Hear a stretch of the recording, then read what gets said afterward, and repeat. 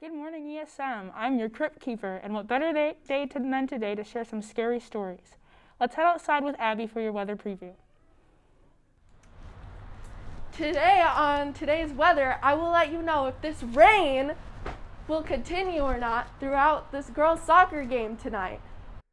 Governor Kathy Hochul has issued a state of emergency in advance of an anticipated nor'easter this week. Declaring the state an emergency was to prepare and provide necessary resources and protect the lives and property of the people in New York. New Jersey state emergency started at 8 p.m. Rainfall is predicted that'll be 1 inch per hour in some areas. 3 central New York elementary schools banned costumes from popular Netflix series Squid Game from entering the building this Halloween. Fayetteville Elementary, Mott Road, and Ender Road put out a statement last week saying Squid Game's costumes do not meet our school costume guidelines due to the potential violent message aligned with the costume. With the graphic nature of the series, these costumes are not appropriate for school. Please stand for the Pledge of Allegiance. I pledge allegiance to the flag of the United States of America and to the republic for which it stands, one nation under God, indivisible, with liberty and justice for all. Are you a senior looking for volunteer hours? Then Kids Night Out is the opportunity for you. This event will be taking place on Friday, November 5th from 6 to 9 p.m. If you are interested, please sign up on the sign-up sheet, which is hanging in the main lobby on the bulletin board near the auditorium. If you have any questions, please see Mr. Hart in room E6. This past Saturday, the Spartan Marching Band finished in second place again this week at Central Square. If you haven't been to the New York State Field Band Championship before, you should go this upcoming Sunday night. The performance is in the Carrier Dome, and you can root for your ESM Spartan Marching Band when they take the field at 6:15 p.m. The weight room will be closed after school on Wednesday, October 27th, due to the half-day. Contact Coach Hayes with any questions.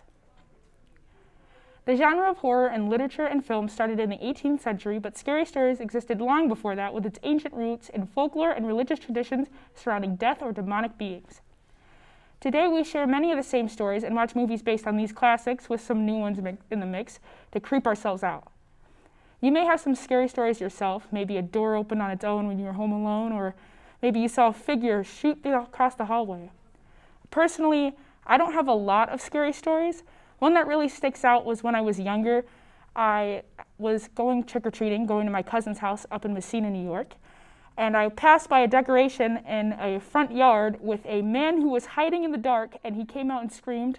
I was 4 years old at the time, so my reaction wasn't great. I ran down the street crying. It's also the story why I don't really enjoy Halloween. My family also has stories like seeing ghosts in hallways, little girls knocking on doors, things of that such.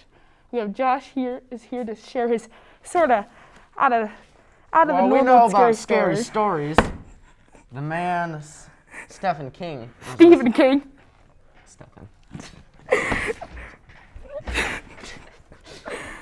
One of my scary stories was actually inside of this room. Really? Yeah. I was sitting in my news chair, as last year I wasn't that great at news, and everybody came running, screaming at me, and then it was not a good day. We saved him. Somewhat. All right. We've made it. I'm getting goosebumps just thinking about it now. Or maybe it's the cold getting to me. Let's check in with weather.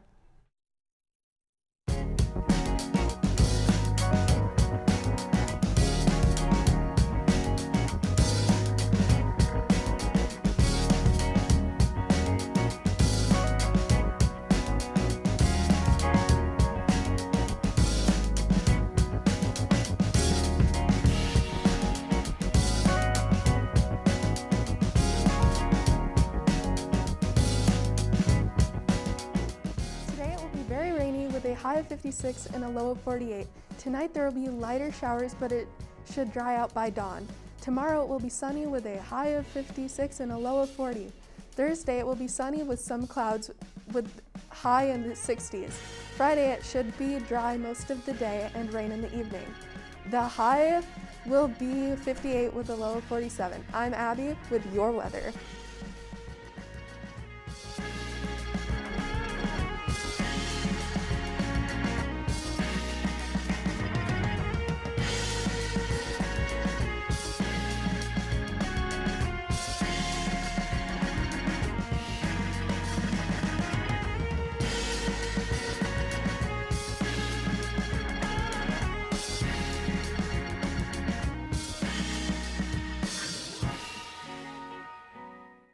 it'd be a good idea, as the crypt keeper myself, to share some of my favorite scary stories with you all. First is the Goosebumps series, particularly The Haunted Mask and Night of the Living Dummy by R.L. Stine. Those books when I were younger were hard for me to read. I'm a big scaredy cat, but I got through them. Second is the entirety of Scary Stories to Tell in the Dark. I read that in middle school, and I think the scariest part of that is the illustrations. They seemed really graphic when I was younger, but now I can look at them and read it without feeling like I have to close the book for an hour afterwards. And last but not least is Stephen King's books, particularly Needful Things, It, and The Shining. Those three are definitely a little bit more psychological, and they've also got some other things mixed in there, but they're definitely my favorites. You know, if I were a character in any of these books, I think I would have just run away. I mean, it's one of the best solutions in every horror story and movie, but it's never used first. Speaking of running, let's head over to sports.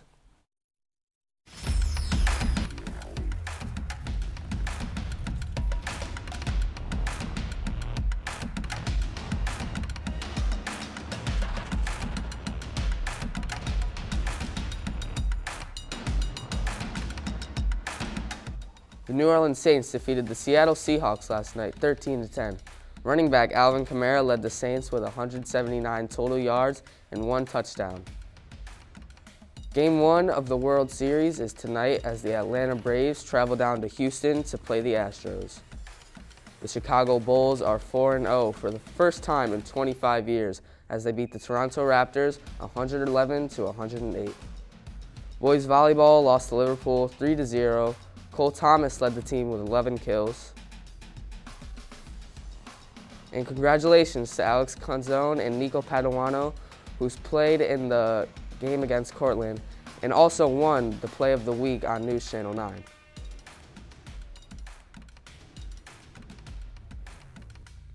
In upcoming games, the boys volleyball team plays at Baldwinsville at 6, and girls soccer plays JD at 7 at Chittenango for their semifinal game. And I'm Ryan with your sports. All right, that's all I've got to share with you this morning. Have a terrifying Tuesday, and stay tuned for tomorrow's show, Gen Z versus Old People with Madison, Ellie, Mr. Ferris, and Mr. McSweeney.